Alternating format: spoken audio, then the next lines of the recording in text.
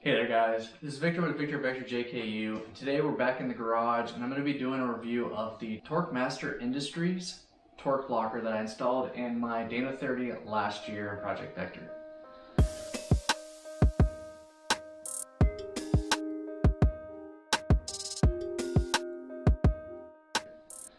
So before we get into my review of the Torq Locker, let's go ahead and do a quick recap of last year at Redor RV Park on October 3rd.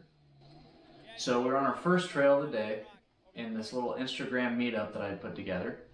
Initially we had decided that we were going to start off with an easy day and start off with Twizzler, but I decided that, you know what, let's do some challenging runs as well because there are some optional hard lines in Twizzler. So on our third one, I was having a little bit of difficulty getting up out of this bit of a dip in the rocks and had to give her a little bit of beans, and this ended up happening.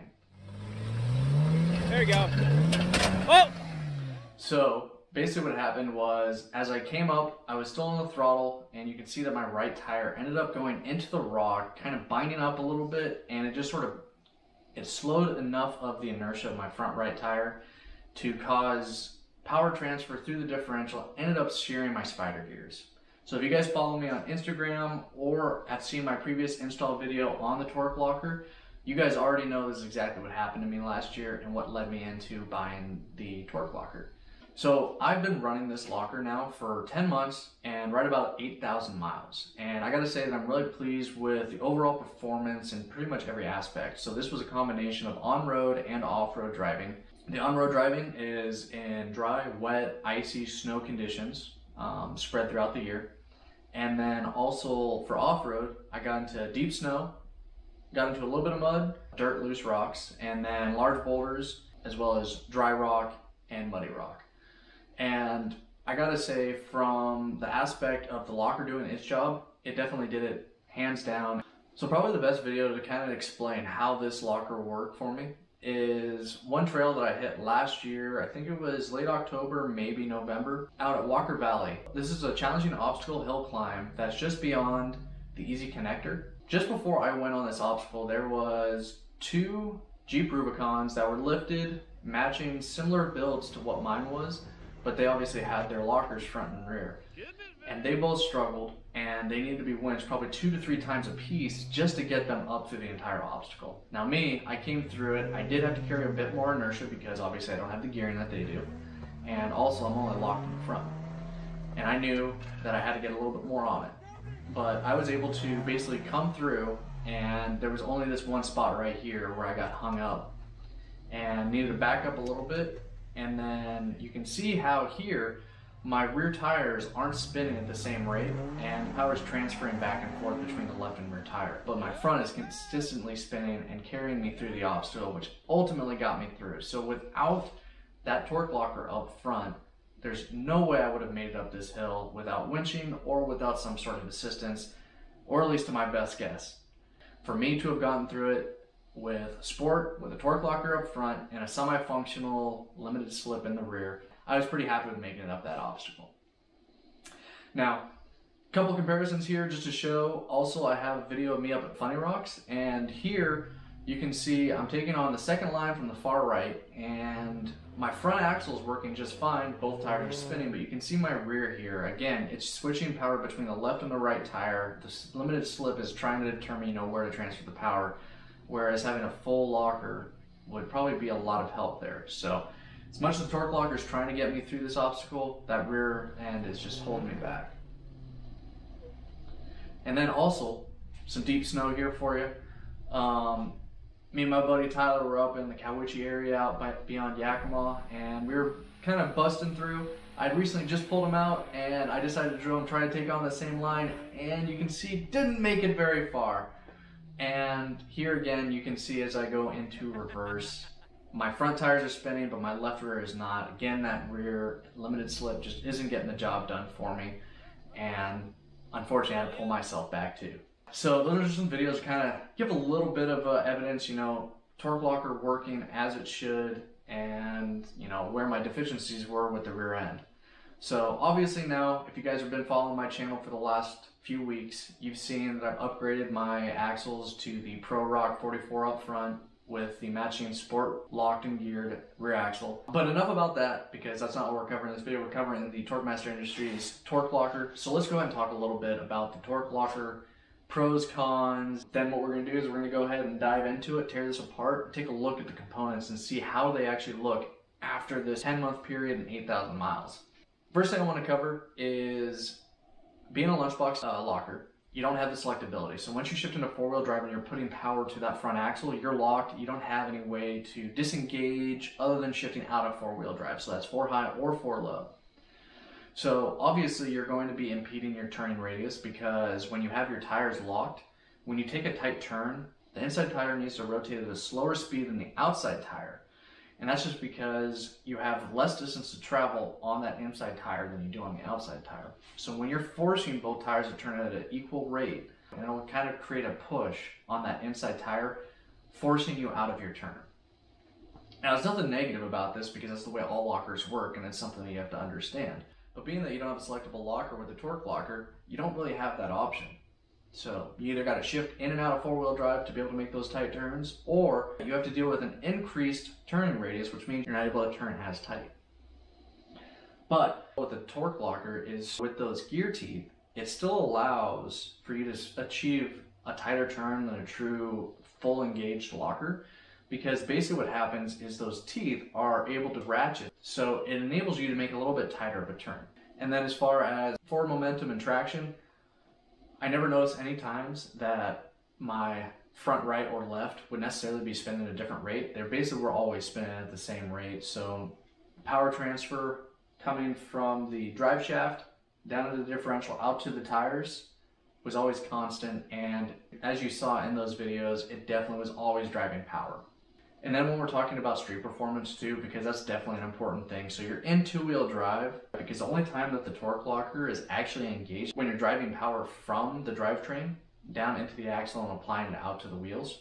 So when you're not driving power to the front axle when you're in two-wheel drive, the Torq Locker isn't engaged. And so that allows it to be able to ratchet more easily. So there are a couple things that you might notice when you're driving, and I mentioned this back in my install video, is that there's a little bit of a clicking or a ticking noise when you're making turns. And you might notice this, you may not. I personally, probably about after the first couple to a few hundred miles, didn't really notice it anymore. And it was probably a case of either the teeth wore into each other a little bit, or it could have been the gear oil selection. Or maybe I just got numb to the noise and I just didn't hear it anymore. I'm not really sure. But honestly, never noticed it anymore. And occasionally, you might get a bit more of a popping sound. And I noticed this when I would be on like parking lots driving low speed, really, really tight turns, when I have my steering wheel fully locked out in one direction or the other. And it would periodically do, you know, just a single pop. And basically that's just the Torq Locker, you know, it just makes that noise. There's nothing negative about this, how it is designed to work, just the sound that it makes. So nothing to be afraid of there. But yeah, so all in all, from my perspective of owning this for the last year, installed 10 months, and driving it for those 8,000 miles, I definitely enjoyed having the Torq Locker. There's nothing there that I would say to deter someone away from it. It's a great budget option for the position I was in, not having the money or the decision known yet with the direction that I wanted to go. I definitely recommend the Torq Locker by Torq Master Industries. And again, I'm going to repeat this as my install video. It's made in the USA, and the owner is great to work with. If you have any issues, definitely reach out to her and she will make sure you're taken care of. But with that, let's go ahead and tear into this axle and see how that Torq Locker looks.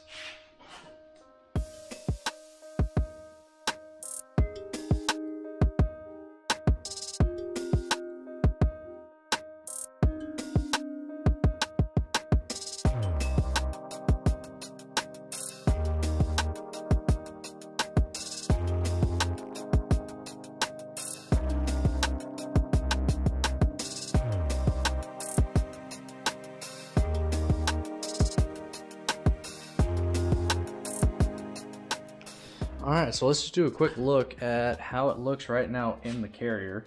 Still assembled. So, as you can see, everything actually looks really clean and in really good shape. And I'll go ahead and rotate the axle a little bit here. So, you can see just a normal play that is built into the locker. But as we rotate it through, everything is in really good shape. Even looks like it could go back in the box and be called brand new.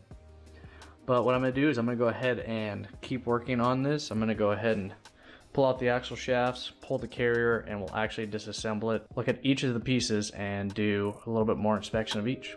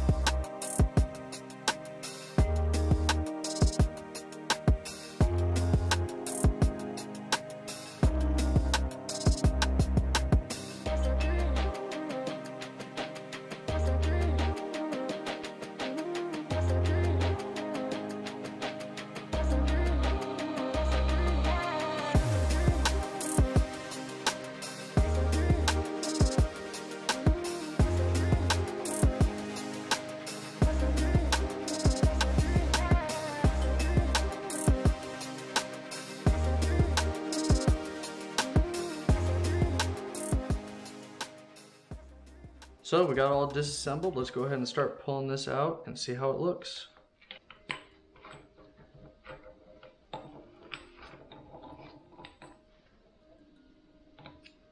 All right, so we're first gonna look off at the side away from the ring gear, and we'll look at these guys. So as you can see, they are still looking as good as they did when they came out of the box. Honestly, looking at this right now, I am not seeing any kind of wear on the cam gear or the axle gear. And I gotta say that these things they are in really good shape. But I am very happy to see how well these still are holding up after 8,000 miles and that 10 months of travel. And the axle gears are also in good shape. And yeah, so I mean, honestly, all in all, really satisfied with how that all looks. And let's go ahead and look at the ring gear side.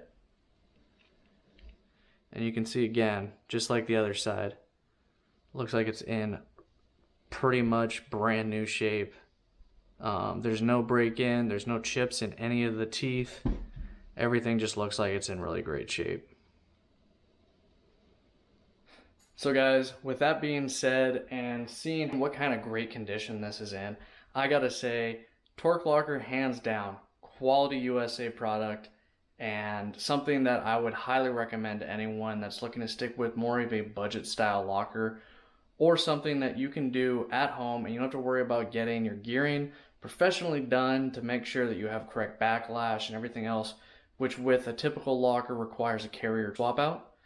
Whereas this one here, you just replace the internals of the carrier, which means you don't have to worry about changing any shims. You just have to keep in order what you take out, make sure it goes back in the same place, mark and be precise about all that. And I covered all that back in my installation video of the Torq Locker, which is going to be in the video description below. So if you guys are interested in it, I highly suggest looking into this company. Really great products. Big shout out to Torq Master Industries for a very quality product, because I've heard a lot about other lunchbox style lockers, other manufacturers, that those things, they can grenade on you. And honestly, I've heard a lot of goods and bads, but I gotta say, my personal opinion, Torq Master Industries, Torq Locker, it's a go. I definitely recommend it and suggest to anyone that's looking to stick in that budget region and do their own work themselves. So, hope that you guys enjoyed today's review video. And if you did, definitely hit the thumbs up button, give this video a like for me. If you guys have any questions, comments, feedback, go ahead and throw those down in the comments down below. And help me grow my channel by sharing this video. But otherwise, guys, that's going to wrap up for today. We are Victor Vector JKU. We are taking on this build and the trails, both direction and magnitude. Alright guys, have a good one. Catch you next time.